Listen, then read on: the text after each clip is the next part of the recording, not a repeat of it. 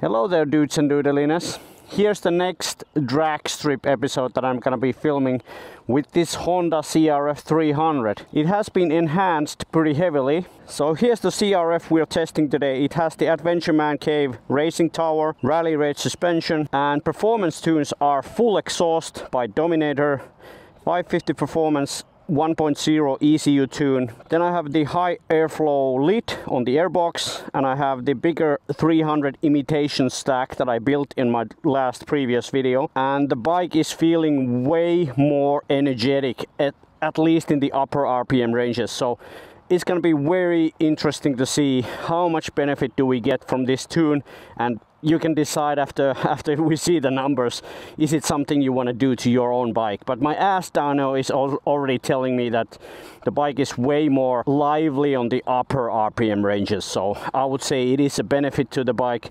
But today we will learn how much in numbers. And of course I have this specialist RaceBox mini timing gear here in the back, links in the description. Let's get on with it, let's do the testing and analyze the results later on the computer. Okay, let's see what this can do now.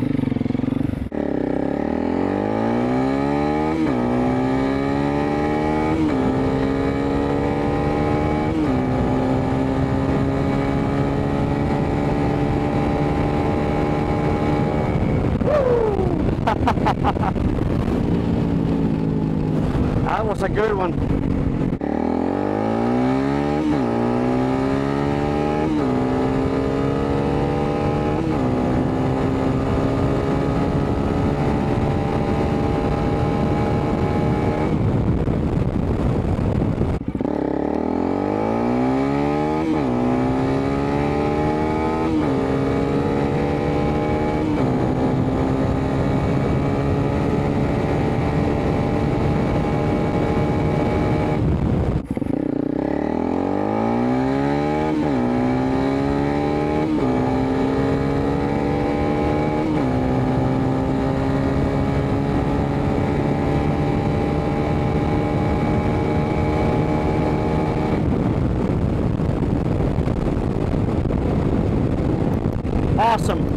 Awesome results. Pretty much exactly or even faster than I expected. The bike is working great. Do you believe me now that the bike is transformed from 15 seconds to about 11? That's crazy. 4 seconds. Welcome back to the studio. I got a few comments on my last video that I'm thinking noise equals power and it's all placebo because of my new exhaust, but this is the reason I do these RaceBox tests, is to let the results speak for themselves. The results are actually very impressive, but what's also impressive is that I got a lot more stability out of the results, because the stock bike tended to get affected very easily. Each run was like plus or minus 5 seconds, so there was a lot of variation, and the best run was about 16 seconds from 30 to 120 kph.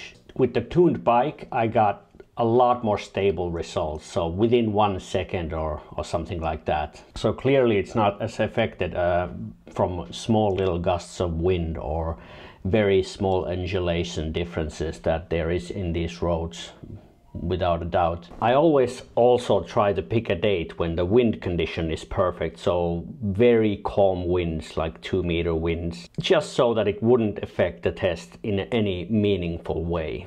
If we look at the best results here from both of these runs, the stock bike and the tuned bike, we can see a clear difference in the numbers as well. We shouldn't put too much value on the slope graph here, because as you can see the scale is totally different on each of these runs.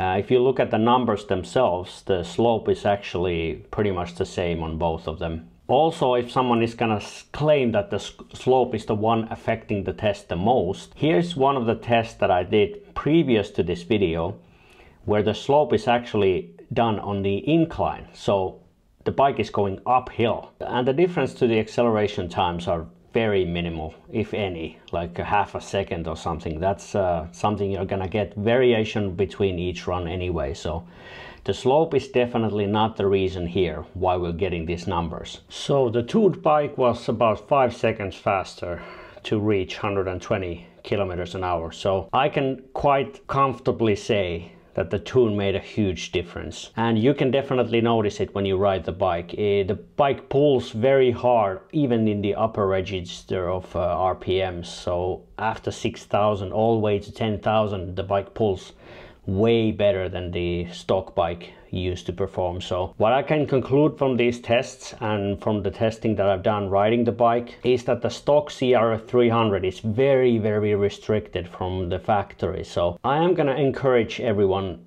to do these mods if they feel comfortable doing a little bit of work to their own bike. I think the mod that I did in my previous video is pretty easy to do, and it's not as risky as implementing the CB300 stack. So modifying the stock stack is actually beneficial, as we can see from these tests, and it's gonna work fine because it's the stock bike in the airbox. It's not gonna cause you any problems going forward. The next bike I'm gonna be testing with the RaceBox equipment is gonna be the Touareg 660. So subscribe to the channel if you wanna see the upcoming tests this summer. There's gonna be a lot of bikes that I'm gonna be running this same test on, so it's gonna be interesting.